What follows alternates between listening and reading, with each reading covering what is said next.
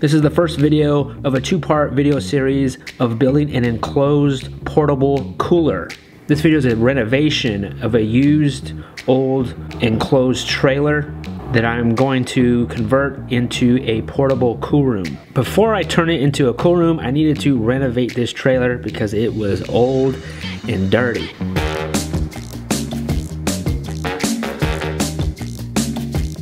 The first thing we did was take off the roof. We had to grind off a lot of the bolts because they just not would come out. And we take out all the trim. The roof of this trailer is made out of aluminum, as is the whole entire body of it. But underneath the aluminum was about a 1/4 inch plywood that it definitely had some water damage. And this trailer had water damage throughout. Looked like there used to be a leak, and I noticed there was a slight little leak when I got the trailer.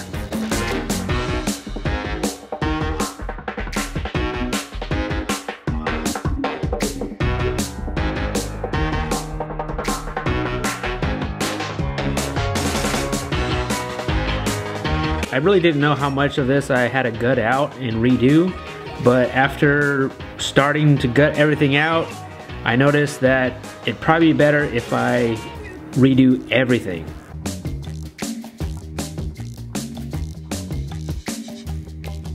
This is a 4x8 trailer, so the materials I had to buy was very minimal. I would keep the floor here, because it looks okay except for that. I don't like this. It's like some of it's soft and you can see all the way through. And this goes all the way through. How am I gonna fix that? It just seems simpler if I just replace this whole thing. I didn't think the flooring was gonna be this hard to take out, but it kind of was.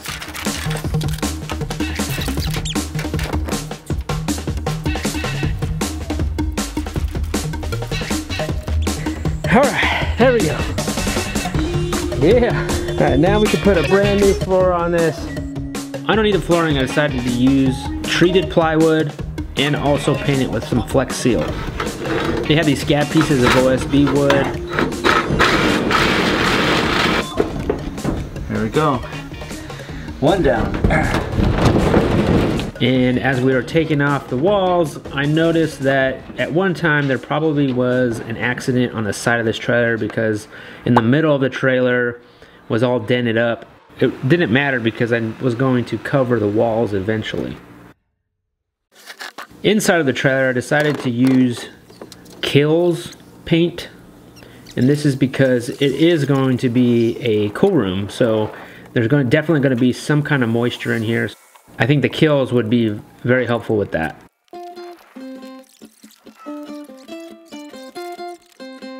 Here we're putting back up the scab pieces after we painted them, because it needed this as like a filler piece, and this is to hold on the wheel wells as we screw them in.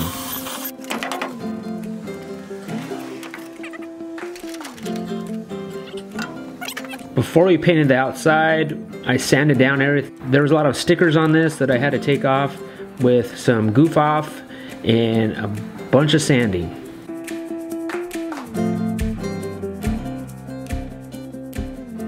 We also put some sealant on all the seams in the inside and outside.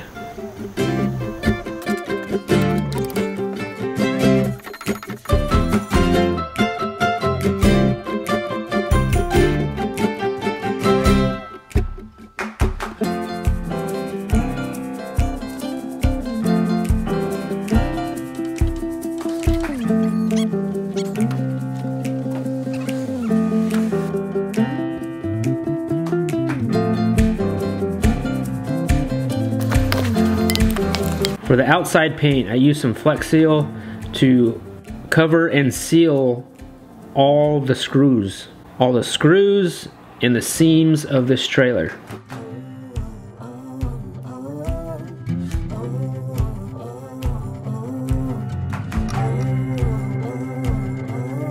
And then I used some Rust-Oleum to paint the outside of the aluminum.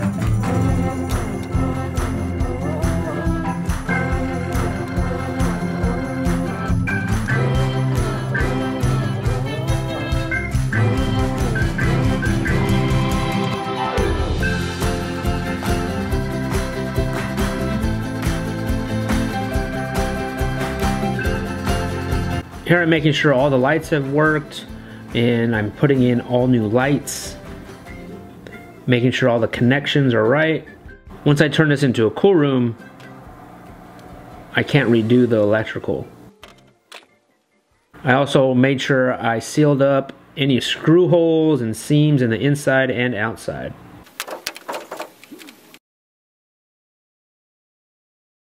I also painted the top aluminum with some Flex Seal as well.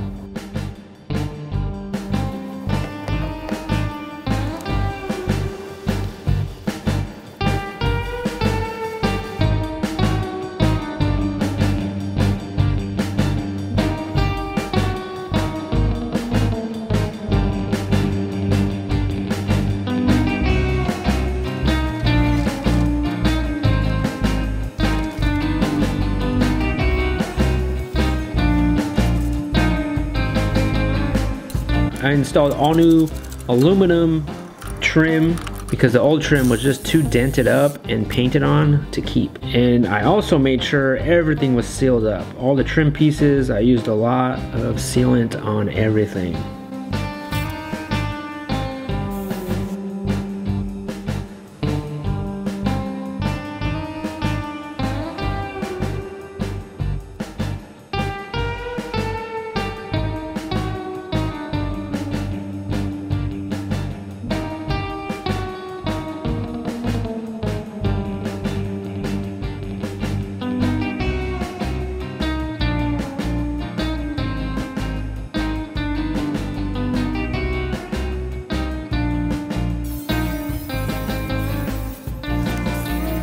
I wanted new tail lights, and I could not find any tail lights that would fit in these holes.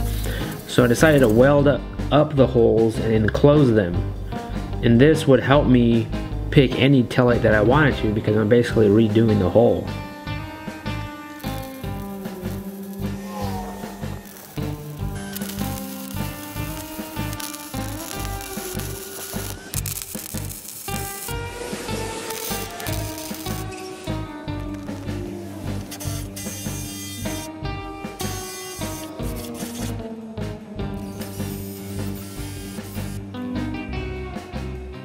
And after it was sealed up, I screwed and sealed up the taillights.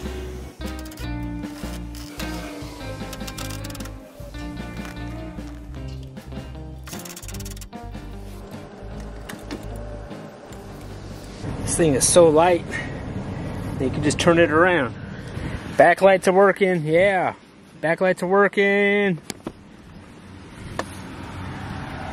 Side light is working.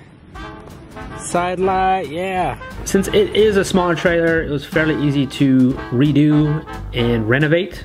Part 2 of this video is going to be me converting this renovated trailer into a portable cool room. So stay tuned for that. I'll leave the link down below for a playlist of this cool room and all the videos I did on this.